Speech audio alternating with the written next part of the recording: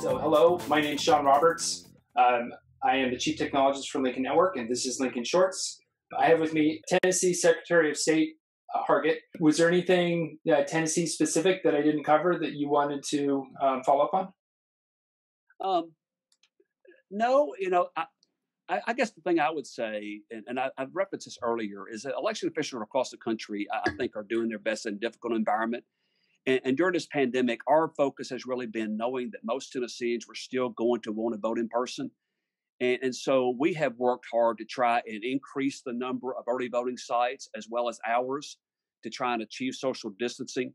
We've seen some of what happens whenever states or cities try to decrease the number of precincts, which puts further pressure on that precinct. And then when, to your point earlier, when people were talking about people get concerned about ballots not getting back in or they're not getting their ballots, then all of a sudden these people you weren't planning on, they come to the polls, and those things create long lines. So our goal has been to increase hours, have ample number of spaces, and try and keep every single precinct that was open 2 years ago to be open again.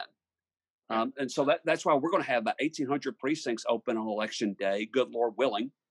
And that's why we didn't have problems in August, is because of the great preparations we made. And many other states are doing similar things, just trying to meet the needs of their citizens and meet them where they are. So that's essentially your planning ahead to avoid the possibility of polling place congestion by increasing the number of sites, but also increasing the number of days. Yeah. So, really increasing early voting sites, increasing the number of hours. So, we got a lot of small counties that in the past, they've had one early voting site, and that's their local election commission.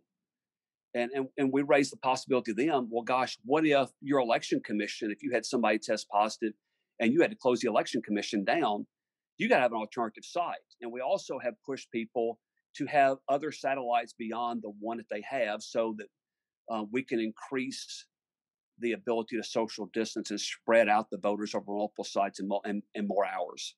So these are essentially voting centers. The term well, where anybody from the county can vote at that spot, at that location. So essentially, that's how our early voting system works. In the early voting system, in each county, you don't have to vote at one particular site. You can go to any one of the early voting centers. Now, we do have a handful of counties that are using voting centers instead of assigned precincts. We had one county did it, I believe, back in 2016. 2018 went well for them, and now we've had 3 other counties who are doing it 2020 and trying it out, and voters seem to enjoy that. Okay.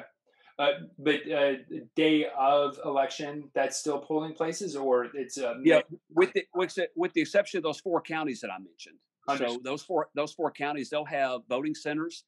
The other 91 counties, you'll have your home precinct that you go vote at. Right, and they're still, I assume, using paper voter rolls as well.